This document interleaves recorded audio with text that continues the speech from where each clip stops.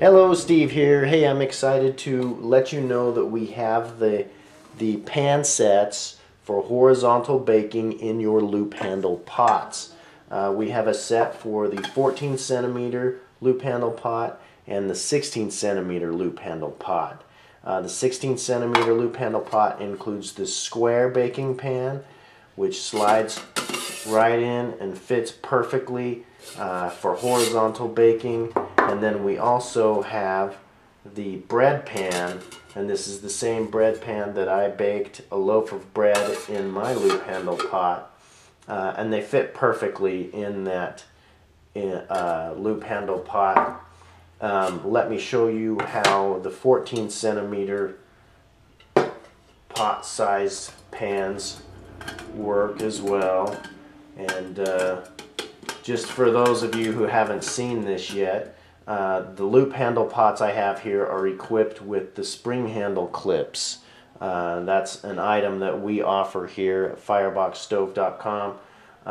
But what they do is they allow you to use your pot horizontally to bake, and they hold your lid closed. So you actually use your handle as kind of an oven door lock. So that allows you to release your oven door, and then you can put it back on and replace it like that. And that just allows you to gain access to your oven. But let me show you how the pans fit in the 14 centimeter loop handle pot. Now this is a 5x5 pan. Now both of these square pans I have cut down so they're not as tall as they were from the manufacturer, and they don't have a rolled edge. You know, they're just cut off, and then I've cleaned up these edges a little bit and made it as nice as I could. But you can see that that's just a beautiful fit in that 14 centimeter pot. And then for the bread pan, it actually needs to be raised up a little bit. If you just put this on the bottom, number one, you wouldn't have any room for any rocks to provide that thermal mass to regulate your temperature. And so if you put it down there on the bottom, you'd probably burn the bottom of your bread anyway. But in order for it to fit, it needs to be raised up a little bit. Now I just use our grill plate from my Firebox stove kit, and that raises it up to the perfect height to where the oven door or the pot lid will actually fit on there, you know, really nicely. But if you don't have that raised up, then the lid doesn't actually fit. So in order for everything to line up properly, you need to see that just doesn't even fit there. So you need to raise that up a little bit with some type of rack in order to get that to fit properly. So those are the new pans now available on fireboxstove.com. The smaller set and the larger set. Both sets come in a kit which include the Ollie Camp pot grabber so that you can get your cooked baked goods out of your oven, and then also the small stainless steel tongs which allow you to hold on to your pot lid, which is great for opening and closing and handling your pot lid when it is hot. And just real quick, while I have this here, I just wanted to maybe do a little close-up of this setup, because I've had people ask me, you know, could you do a close-up of that, because I'd really like to see exactly how you have that set up. So I'm just going to zoom in a little bit here, and we'll see. Oh, I'm already zoomed in. No, there we go. Okay, so there you can see which holes those go through, and then they cross, and then there is the slot that's the furthest out that the ends of the fire sticks go through. Now these are actually going through the oblong hole that's the furthest on the outside, but the very top row. So those just slide through and fit through there very nicely. I'm going to go ahead and cut to some of my reveal moments as I've pulled out some of my cakes and breads and cookies, and so you can get an idea of the success that I've had using this baking system out in the bush camping with my family, and you know, just having fun with that. So thank you all for watching. This is all available at fireboxstove.com. Take care. Bye-bye. See how these turn out. This pan is just a little bit tight. It's just giving me a little bit of trouble. We gotta let them cool just a little bit before we eat them. I know. This thing is super heavy. Good thing you're videoing. Oh yeah, they're done. Done? Yep, they're done. Cool. It looks like perfection. Okay, Cookie time. Let's let them cool a little bit. Okay, I think my oven is preheated. I'm gonna go ahead and open up my oven door and slide my pan in.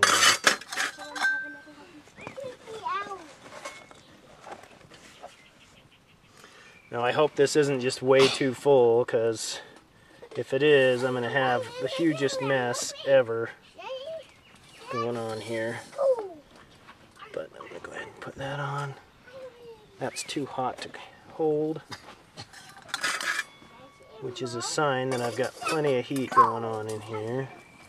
Go ahead and close my oven door. It's been 40 minutes. It calls for 40 to 45 minutes, so let's see what we got going on here. I'm gonna open it carefully. It's looking good, and it's looking a little brown, but not necessarily burnt on the edges next to the pan.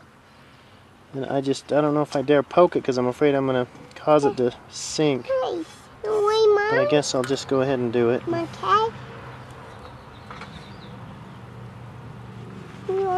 I think it's done.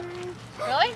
Yeah, I think it's done. I'm gonna go ahead and take it out, and we'll let it rest for 10 minutes, and we'll cut it. Yep, it's all done. So I'm gonna go ahead and pull it out. Dad, video me eating it.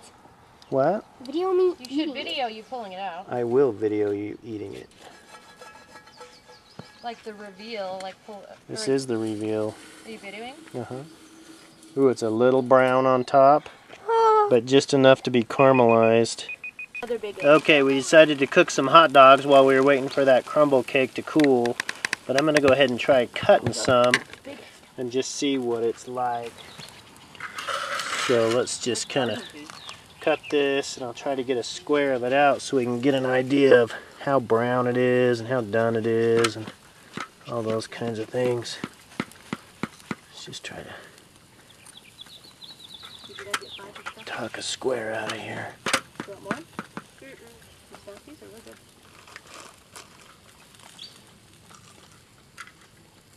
Oh, it's kind of coming out in pieces because it is crumb cake. So It has that other layer of it has that other layer of crumb. It looks great. So it looks really nice. Let's try to get this other layer out.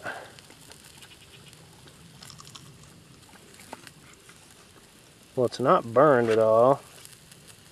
It's not coming out in one chunk, but it looks really nice, and it looks done. It does such a nice job of cooking it evenly. I would think it would be like real burnt on the bottom or something. No, this is really pretty even. It's not too dark down below, and it's done all the way through. So I'm really happy with that. See if I can get this out in something that kind of looks like a piece. Oh, look at that. That turned out great. Look at that. Oh, I'm just going to take a bite of that. Mm. Yeah, that's good. Do you want another hot dog? That turned out great. I'm really happy with that. You want more bread on one hot dog?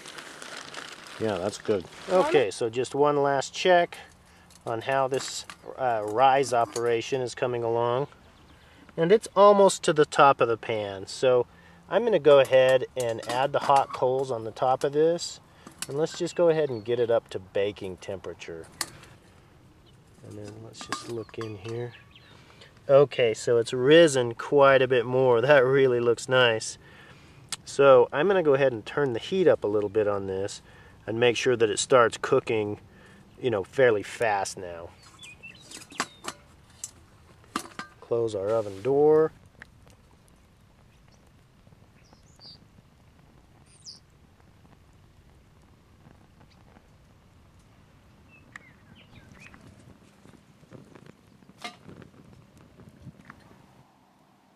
Oh, there's my timer going off.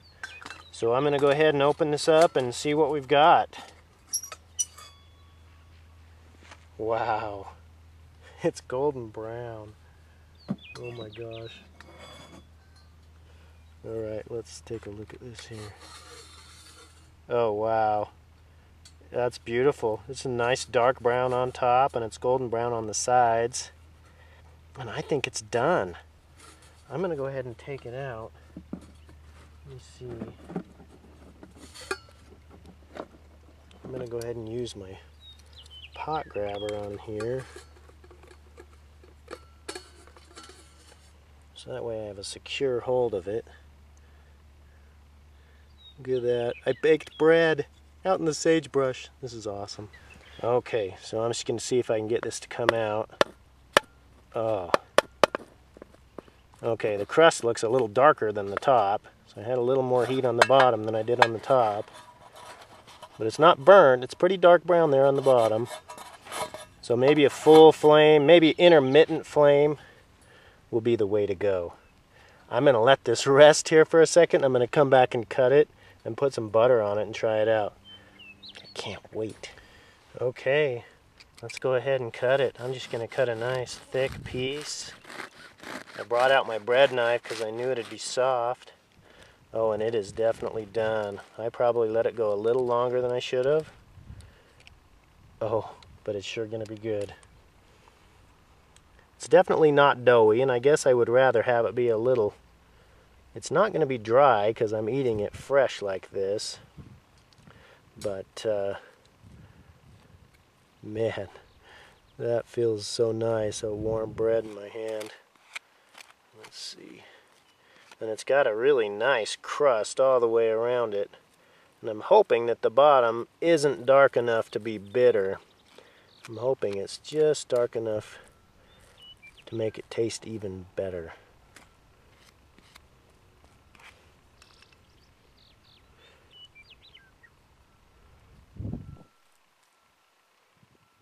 A little bit of jam.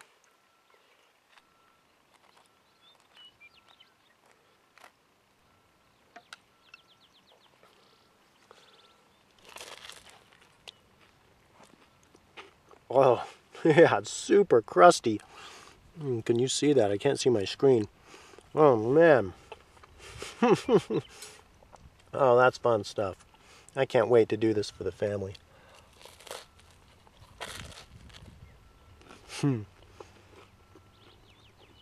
Wow, that's good.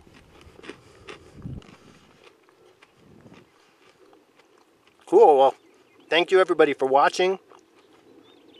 And check out my website, fireboxstove.com. You know, everything you've seen here is available there. You know, even the stainless steel tongs, the Firebox stove, the zebra pots, and these zebra pots are improved with our zebra pot clips that allow this to happen. And a lot of other stuff, you know, for camping and backpacking, bushcraft. Check it out, fireboxstove.com. Thank you, everybody. I really appreciate it.